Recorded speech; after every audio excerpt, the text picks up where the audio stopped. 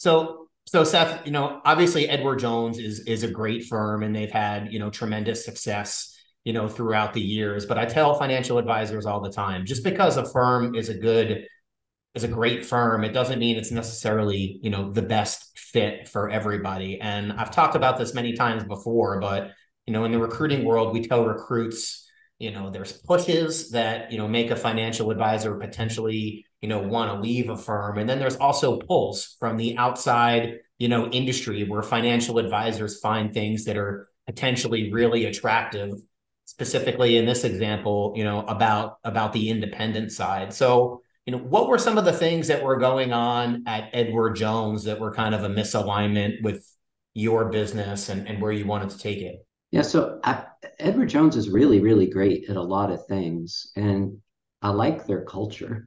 But at the end of the day, when you're a W-2 employee, you are not the client of whatever firm you're clearing through. When you're an independent advisor, you are the client, and they have to focus on what's in everybody's best interest. And I just think that there's some of these misalignments. I bought my first rental property when I was 23, and I bought another one when I was 28.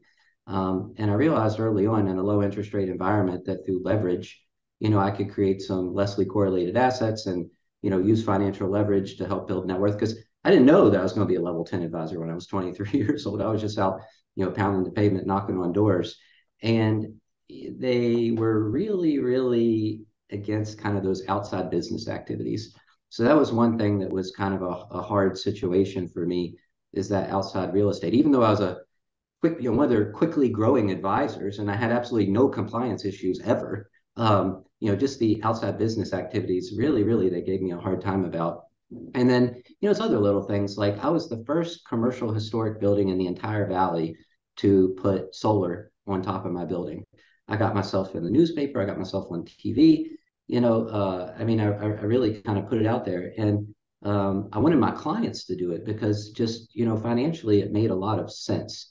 And I came to loggerheads with Edward Jones, about that. I mean, that was a big argument between us.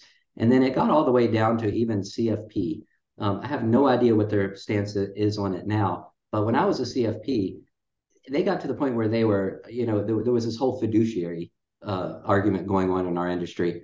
And I was raising my hand. I'm a CFP. I want to be a fiduciary. I want to be held to that standard. But Edward Jones did not want to be held to that standard. So they had paid for me to get my CFP. So they let me put comma CFP behind my name. But I was not allowed to use the word planner or planning in an email because they said that that implied a fiduciary standard, and they didn't want to be held to that standard. And every email you send is scrubbed for all these words.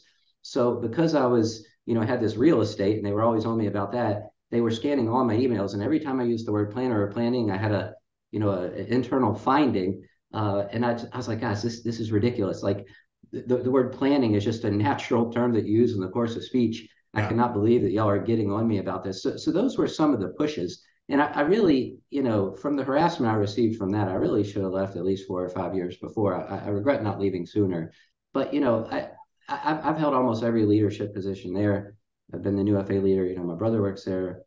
My second cousin works there. I encourage them to work there. It's a really great firm for a lot of people. But if you are a W-2 employee, you don't really control your own destiny. And you're always going to have some of these issues of things that really shouldn't be issues at all.